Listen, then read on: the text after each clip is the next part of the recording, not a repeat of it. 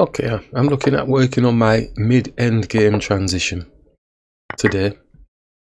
That's if I get past the opening stage, obviously, but I'm looking at that transition and seeing if I can try and make it better, feel more comfortable with all the concepts we've got now, and we've been practicing all the evaluation analysis and oh come on, what is with the left the game? We're having a session like that.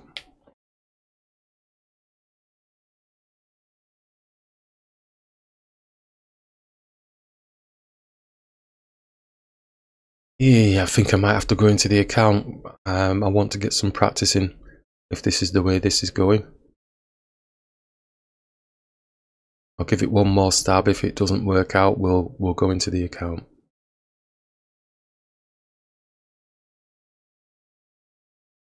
Well, there's nothing there. Call that a draw, but never mind. Let's see if we can get some practice on the mid-endgame transition.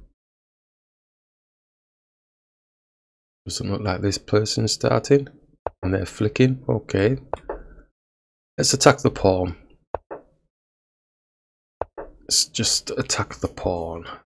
Oh, sorry, defend the pawn, not attack the pawn. Thinking far too ahead. So bring the bishop through, attacking the knight.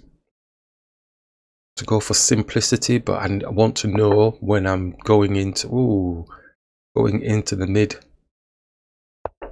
Smaller piece attacking a higher piece. Not really sure what the knight's doing. Is it sacrificing itself or something? Let's just take it out of the way. Let's take this pawn. I know it's a poison pawn. Queen comes here, then they get this pawn. So at least I know. Alright, so the queen hasn't come there, so the knight can go and attack the queen. It's not really attacking anything else, and we'll just get bounced around. So we may as well just go back to where we started. They're going to come with the annoying bishop x-ray through to the queen. And we don't have a white square bishop to defend. Alright, so they're just throwing stuff out. So I'm going to capture and put a check on the king. This pawn's got no protection, so probably that's why the bishop came there. So we'll take, because we've got a check on the king, and we'll push this pawn to prevent the bishop taking here for now. And they're just dancing with their king, so we shall castle for king safety. So mid-game, I don't really want to stay in the mid-game too long. I want to transition into endgame, so we're going to put a check on the king. It's that old thing that I was mentioning many years ago, and the endgame opening.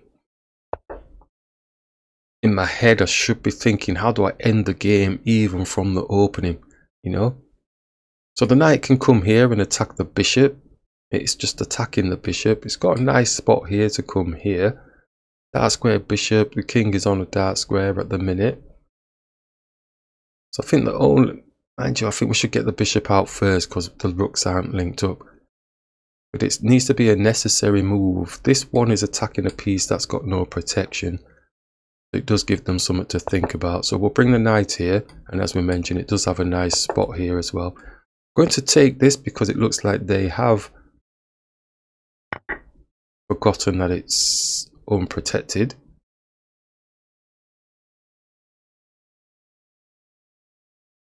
So how do we end the game? I think we mentioned, you know, don't want to bake the game. Do you know what I mean? It's like taking time over trying to get, but it's not quick and dirty tactics either. It's bishop can come here, bishop can come here, attacking the pawn twice. He pushes down, pushes there. We're going to attack the knight, although really the knight can also jump here, can't it? And then it's hitting this pawn.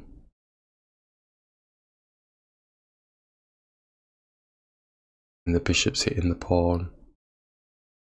So we push this pawn to stop any of that action before we do that. I think we'll do that, although we could have just taken the bishop off with the knight. Oh god. Too much calculation. Too much calculation. Simple direct moves to take pieces off the board. Messing about. Dark square bishop can come here, attacking the pawn. It's got no protection. Okay. So when you've got so many thoughts going on in your head, you just gotta take the time. How do we end the game? Don't want to bake the game. Let's just end the game. I think sometimes I do like a 45-minute timer on for baking the cake. You know, I don't want to do that. I want to get one that's ready done.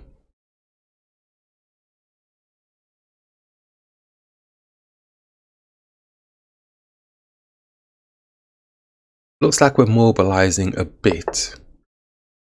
Going for the B pawn. Instantly I'm just saying, well, let's just defend this here and just push the pawn up. I don't want the rook babysitting really. I've got sights of trying to get the rooks doubled up here to hit the king. Bishop's still got the check on the... Oh! That's twice in this game. Twice in this game. I could have got the rook off the board because I would have had a check on the king. Oh. Oh my god. I need to stalk him. Oh. Twice. Now he's got this pawn here because his rook is on there. Is there a blocker of any sort? There's no blocker, and now he's got this pawn as well with the... Got a 2-on-1 here. Oh my god. All because I missed that. Oh, yeah. I'm giving them advantage now. But look at the tail of the tape. We have 2 minor pieces. They have 1 minor piece, and we have 2 rooks. So we can afford to give up a pawn. We don't need to be greedy. That's my rationale. I'm sticking to it because we've made such a horrible mess of it at the minute. Oh, we could go and attack his rook, but then the knight is going. So I'm going to attack the knight. Is it better coming this way? That's got nothing. I'm going to attack the knight. Oh, shocking, shocking, shocking. But we can't be greedy. That's the thing with chess. If you've got some type of advantage, then try and work with that advantage. I'm there crying because I'm going to be losing pawns here. So it might equalize the situation. But we've still got more pieces materially in terms of action pieces. Twice missed opportunities. I'm actually gutted. I'm gutted. And they're going to snowball it. So now this small piece can attack their knight. It's not really going anywhere good. So it's probably going to go and... Do we take with the bishop? We can afford to reduce down, I think, because we do have the extra minor piece. And they've gone to a space that we can get it for free. I'm happy. I'm happy. Transitioning through. We've missed opportunities. Knight taking the bishop earlier on. Getting a nice fork with the bishop on the king and the rook. Missed opportunities. These pieces of gold dust should not be missed. Now they've given us a kind of fork thing. So we'll get one of the rooks off. They'll get the bishop. We'll get the rook. So we're seeing stuff. You know, it's starting to build up to work nicely for us. But a little bit of a horrendous type way of getting around it. And you'll notice in quite a lot of my games, that's how it transpires, you know. It's not the prettiest chess. Some of the games are pretty, but not all of them. So we can go and attack this rook pawn here. Oh, they've resigned. Okay, very... What's the word now? That was very active. Lots of things to pick up for myself there. And obviously when I'm playing over the board, I'm not talking like this. So that concentration factor really does kick in. I've been doing it for so many years, you'd think that, well, it shouldn't affect you, but it does. because there's more things that I'm thinking of trying to do, and I just want to get it verbalized out there for, you know, my reference. We'll go on to the next one, and we want to practice the mid to end game transition.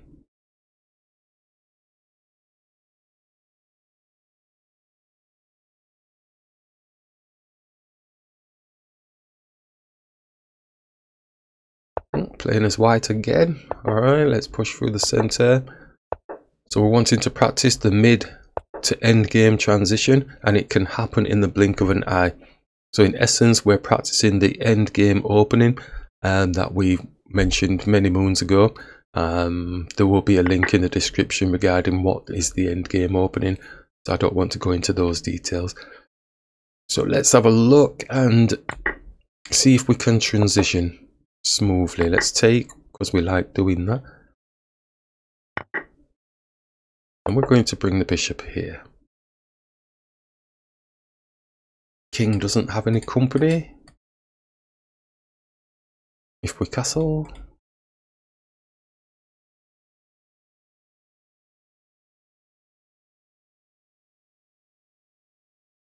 so it's hard to think sometimes. How can you think of the end game from your opening?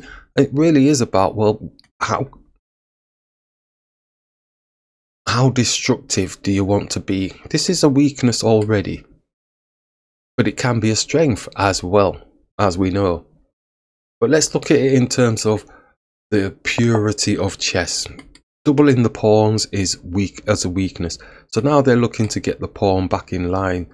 So if we take, then they take, and then the pawns are back in line.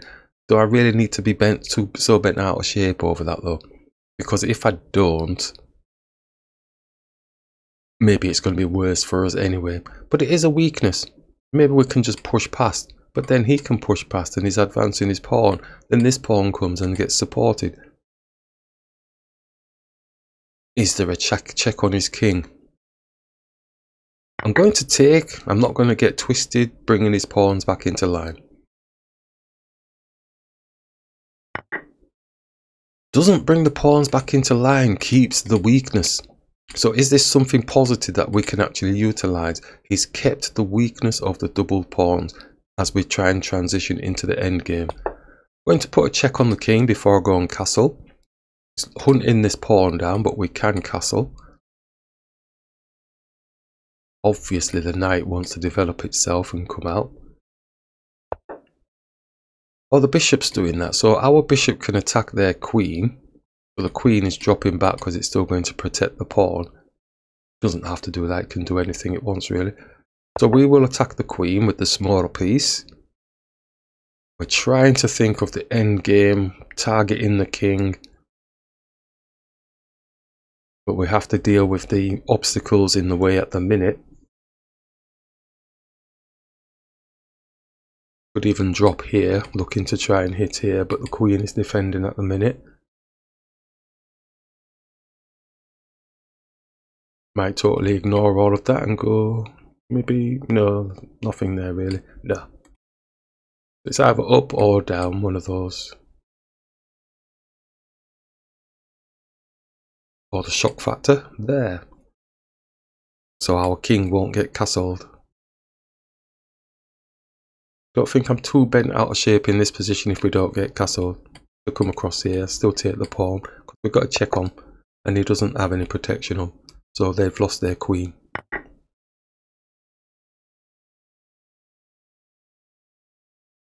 So it's a good job we talked it through, looking at the potential movements of what they could do.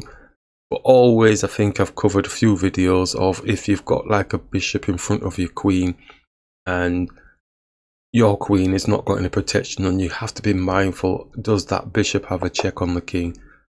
So we get it for free. So now they're moving quick, they're wanting to try and do the same type of thing to us. I think we can castle first. Yeah, I think we can castle first and then take this pawn here. Or maybe we're not taking that pawn. Shall we just come across here and attack the rook? So I've got to try and savour the moment, but at the same time still need to try and be positive about my potential counter-attacking and attacking position, not fall into a defensive nanny type situation. So this transition from the mid-game to end-game thing is what we're focusing on. So we're going to take, because it's a higher piece.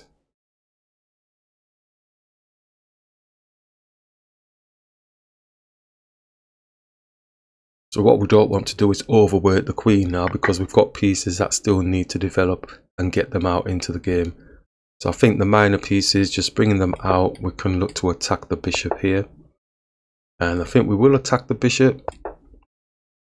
Doesn't mean they're going to take, but we can look to trade down.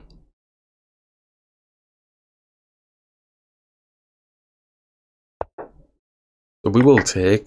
So the knight's going to be on our queen. Like I said, don't really want to overwork the queen, but if we come here like that, the knight just jumps back again. Because the knight's going to be attacking us. Doesn't do that, so we don't want to overwork the queen like we said then. So let's get this knight out.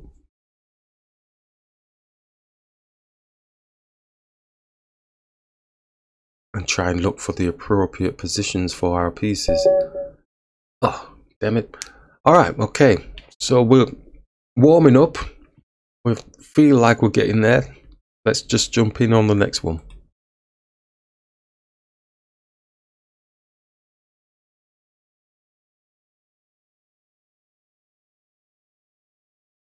Oh, we've got black this time. Hopefully they're going to start.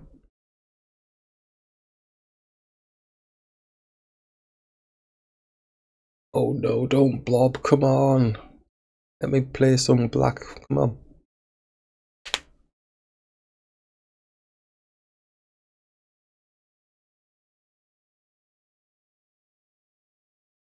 Oh, they're not going to start. That's disappointing. Oh, back to white again.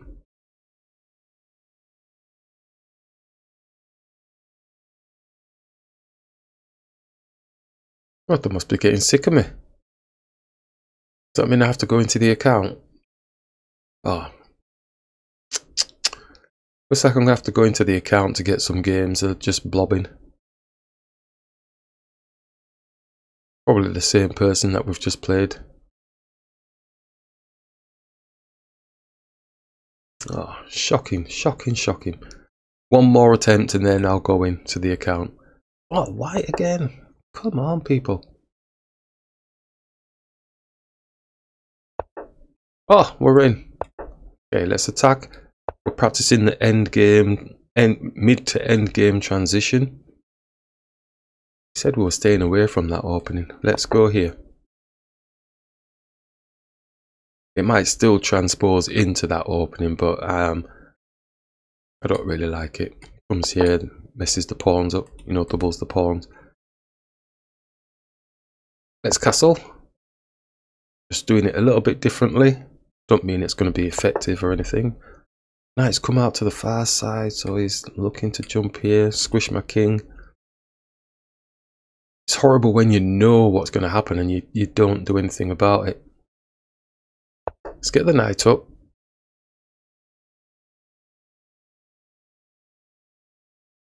Let's get the knight up. So end game opening. How do we end this game? Don't want to get caught in any fancy mid-game dancing. Let's see if we can end it. It's not quick and dirty. It's looking at good position, trying to get good follow-up maneuvers. So it's not tactics where it kind of dries out. It's looking at trying to, oh, let's attack this bishop then. I think maybe the knight's just going to come as a blocker. So activity, positive activity. Yeah, the knight's just blocking. So the knight can come here. It's managing these squares. A bit annoying for... There's nothing that can take it out of there as well apart from another knight. I think this knight's going to move, which is take. We need to rush that. I think we open the dark square bishop. Does that slow me down? Feels like it slows me down. I'm going to just sink the knight in here for now. think they'll go slow potatoes and get the bishop here and attacking the knight. They're not doing slow potatoes. So what I'm going to do is nice and steady attacking these pawns in the center here. Seeing as they're not doing any major attacks, I'm going to continue with that attack on the 2 pawns, one of them, whichever one it goes for.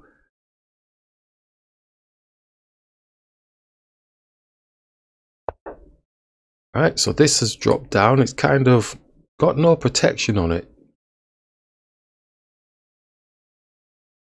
Knight moves. Bishop's got no protection on it, so maybe the knight takes the pawn. Oh yeah, that's an interesting one. Bishop takes. Knight takes the pawn. Pawn takes. Rook takes the bishop. Oh, do we win out anything there? Bishop takes. Knight takes. So we've got a pawn, pawn. Knight. Take. No, it works out even, doesn't it? That's what they'll do. Let's go with that.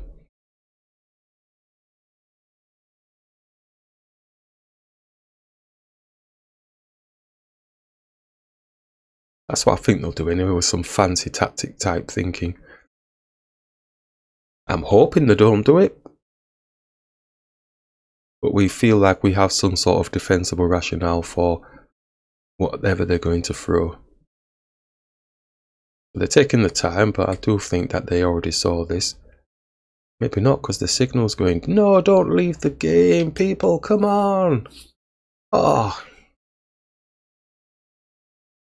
I'm gonna have to go into the site, aren't I? I'm gonna have to go in because I can't get practice like this, can I? Oh, they've moved. Oh, right, okay. So they've flicked off and come back on again with some brilliant move, is it maybe? So queen takes, because it's got no protection, but then the knight can take the pawn because the bishop is on the queen.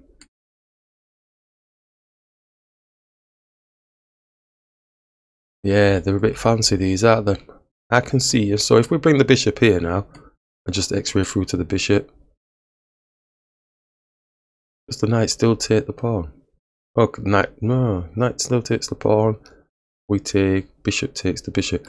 This bishop's causing me problems with my calculations, so I think I'm best off moving this bishop out of the way. Everywhere it seems like they've got some sort of nice tactical type dance. So I'm just basically just bringing the bishop back here. It might not be that they had it, but oh, left the game.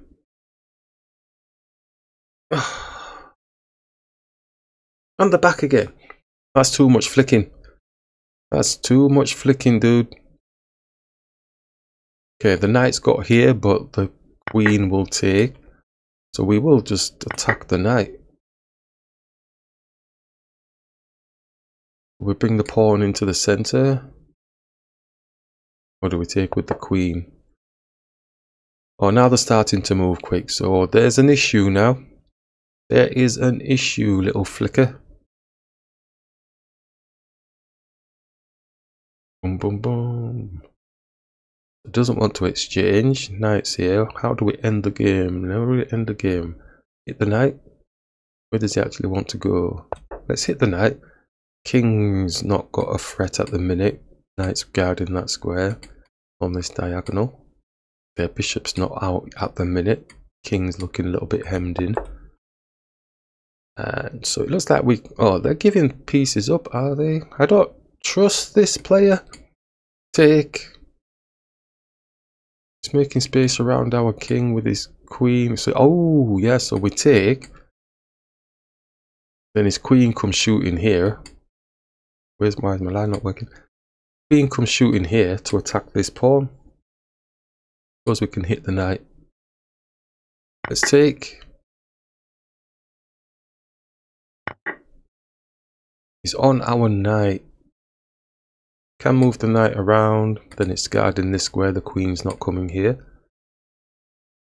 It's also hitting the pawn. or we can just take this knight off the board. I'm going to take this knight off the board. If the bishop takes, then we get the bishop as well. I mean, he can still carry on just taking the knight actually. Piece for a piece type situation.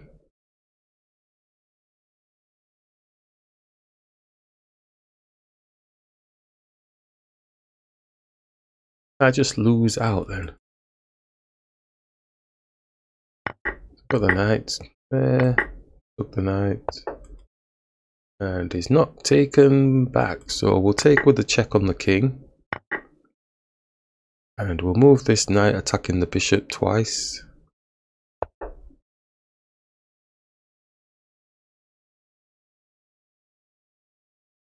It's also attacking the pawn as well. Don't know if the bishop's moving somewhere. Got a check on the king at last with the dark square bishop. Going to hit the bishop with our bishop. The may just attack one of the knights.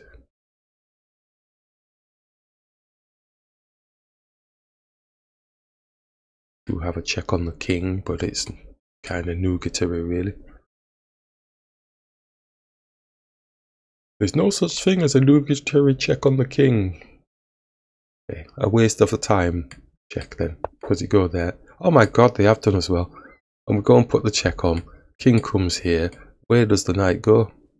It can't come back here, it can't come back there.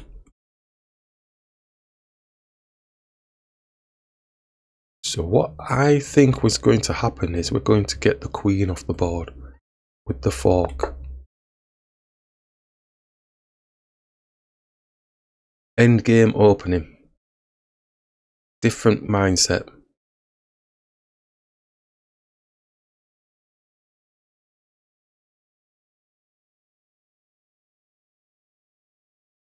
Unless the knight can be taken, I can't see that. Let's take with the check on the king and get the bishop off the board. Oh, damn. Right, well. It's a half decent session, but maybe I need to go into the account. I think we'll jump in on the account.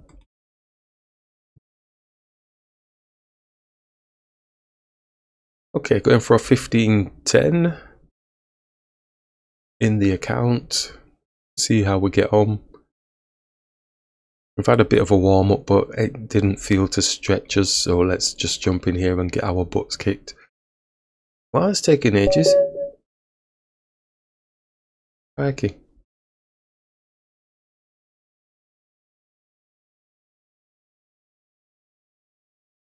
Okay, let's push in the center.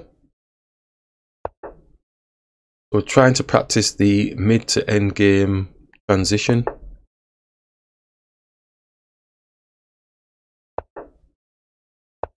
Let's just develop the bishop and get castled. Maybe they're not going to allow us that, so they're going to go for the fried liver as 1600, going for fried liver. Cheap stuff. Let's go here. They're still thinking about it. Look at them, still thinking about it, you can tell. Let's open up the white square bishop. We're interested in going for the doubling of the pawns, because we're practicing supporting the doubling of the pawns, because we don't want to change our playing style. We want to support our playing style. If they don't take, we take. But maybe they're thinking, let's get a bit arty and just attack the knight or something.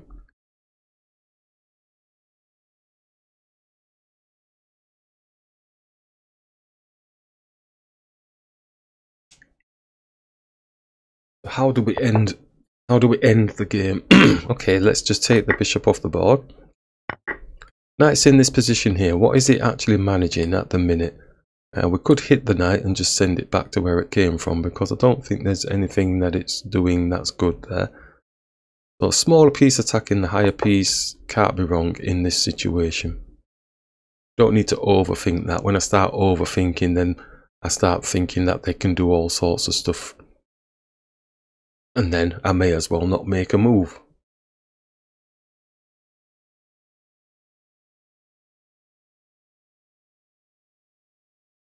So So they're deliberating, but I think it's going, there's no other space really. It's not going to go here, it's not going to go here. Can't go there. Can go back here, I suppose. So 2 spaces it can go. Here, there. Here and here. One beggars belief as to why that move is taking so long.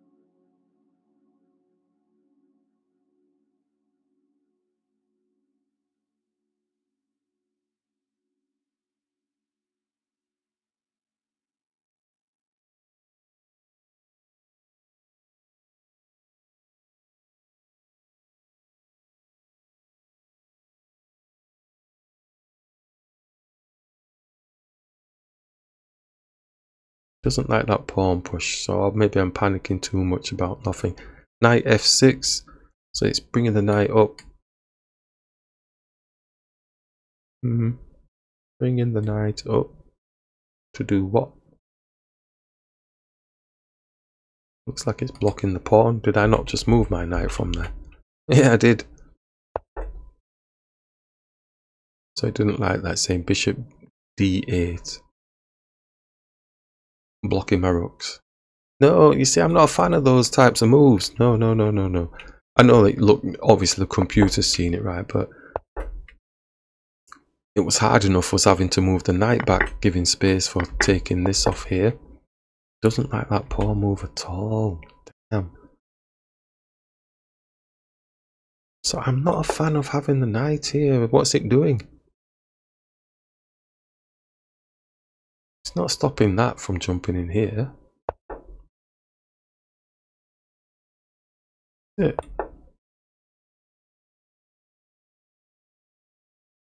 No, I don't know. Okay, carry on. Probably still make the same mistakes if it ever happened again. Right, so it doesn't like that, doesn't like that, doesn't like that. It felt very uncomfortable. That's the key thing. It just felt very uncomfortable. And we're just sitting waiting for the opponent to make a mistake. We think we're making a good move here, you know, attacking the pawn type thing, taking the queen off of the line, off the rook type situation. We're trying to get some sort of attack to going towards the king area here. But the computer definitely doesn't like that. So we get a pawn, but it doesn't like that. Yeah, it's a free pawn.